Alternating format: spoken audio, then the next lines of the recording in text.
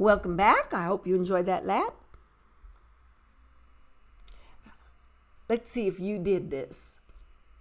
We have a list, 1, 2, 3, and it is embedded in a tuple. Also one list 3. If I print that tuple, I see there it is, a list inside the tuple. I'm not saying this is a good programming practice. I'm just wanting you to understand thoroughly what goes on here. If I say L of 1 equals 0, that 2 becomes a 0. It's a list. I can do that. I can do item assignment. If I print my tuple, then I see that the embedded list, in fact, has a 0 in there. Now, did I mutate my tuple? No, I did not. The tuple still has as its second element or 1th element the list, the square brackets, the facility that is a list. Within that list, we can change it all we want. If I try to change in my tuple, T1 equals 0, make that whole item 0, I'll get that error. Okay, here we have a list of friends. I want to make a list of enemies, but instead of having Bob in my enemies, I'm going to put in Brian, leave Bob alone. So here are my friends.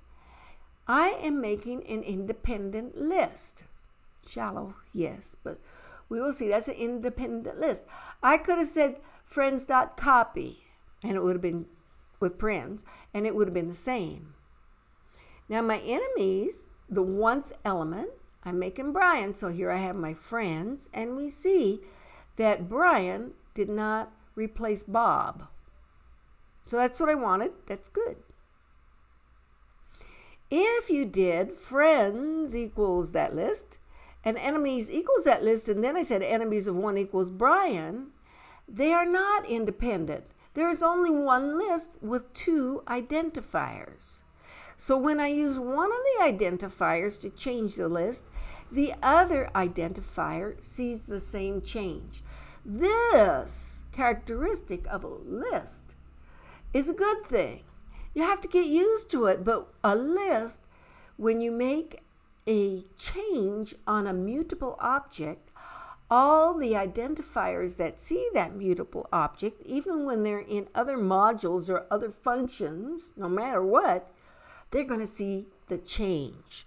So mutable objects are real good for communication.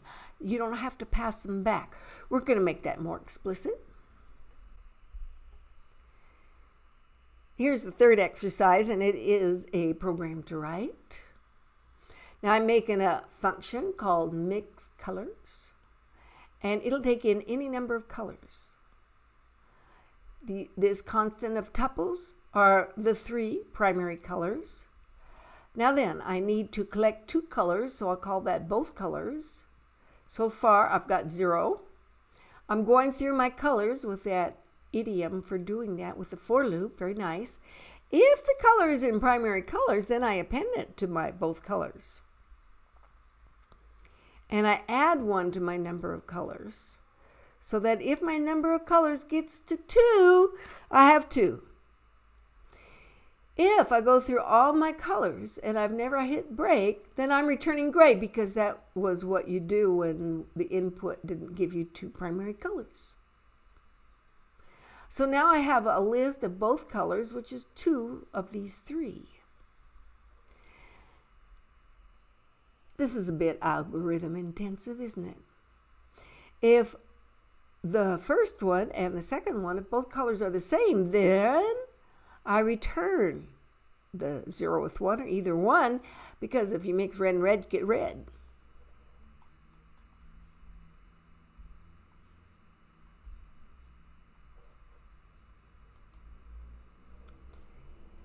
Now, if red is in both colors, then I know the other one must either be yellow or blue.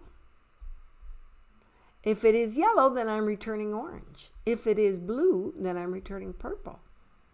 If yellow is in both colors, then the other one is not red, it is blue.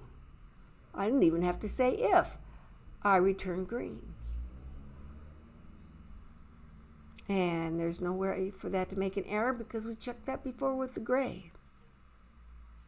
I could have just returned green. Improve that, would you please? Well, I did a good test.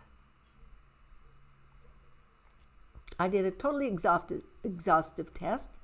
Here are the colors I tested with. And for one in colors and other in colors. So I am doing all combinations. I'm holding on red while I go through other being red, yellow, blue, and aqua, etc. Now is going to be the tuple of one and the other, and I'm printing that out, and I'm printing what happens when I mix colors of asterisk now. So that tuple will be splayed out into two arguments, and then I'm put back together into a tuple. Very flexible. So that gives me my answers. Here I added random. So I added some green and gold, and I just did a few random ones. Doing random things for testing is not good for testing again later because I have to look and see what was mixed together and whether or not it's correct.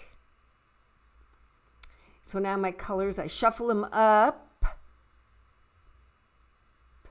And I'm doing 3 times with shuffling them and putting them all in. My goodness. And so I can look at this output.